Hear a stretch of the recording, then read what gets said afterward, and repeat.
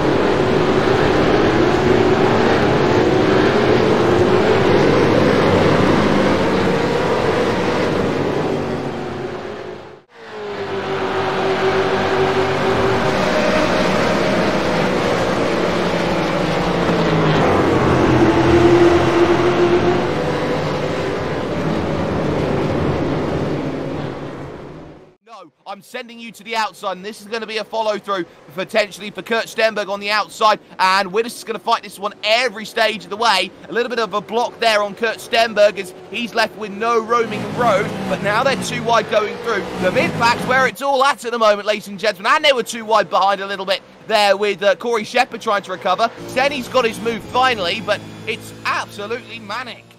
He's going to end up having some pressure from Robin Kirk as well, and Corey Shepherd trying to give Kirk a bit of a hurry up as well. So starting to be a bit of a cork in the bottle at the moment, but nevertheless we'll have to wait and see what happens, because this is definitely a spicy battle for this mid-pack.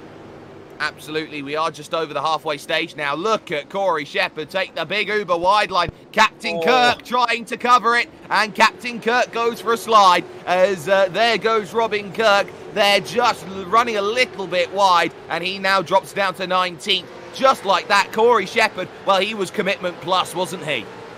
Yeah, he certainly was. He was not waiting around, if that's for sure. He wanted to get the job on with the job and sent it up the inside. So that's another position for Shepherd, and he'll be on the hunt for Woodis and Stenberg. So it'll be interesting to see how quickly he can catch these two ahead and whether he's used those tyres up a little bit too quickly or not.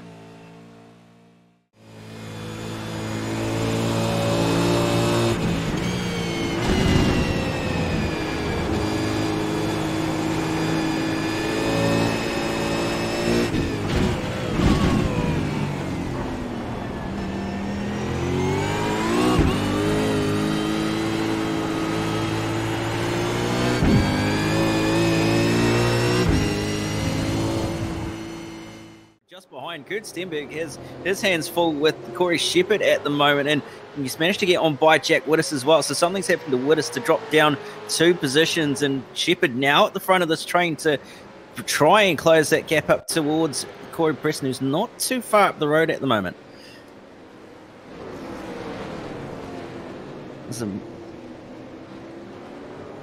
Here's a replay of what's happened. So Widdis actually getting shuffled out a little bit by Stenberg on the way out of the Honda hairpin, and Shepherd really taking advantage of that to take 2 for 1. So we get another angle of it. You can see Stenberg launching it up the inside of Widdis at the hairpin, and it's just ever so slight contact on the exit. You can see just getting shuffled out onto the Astro and dirt, even interlocking wheels ever so slightly, but nevertheless Shepherd coming out of that on top as we go back to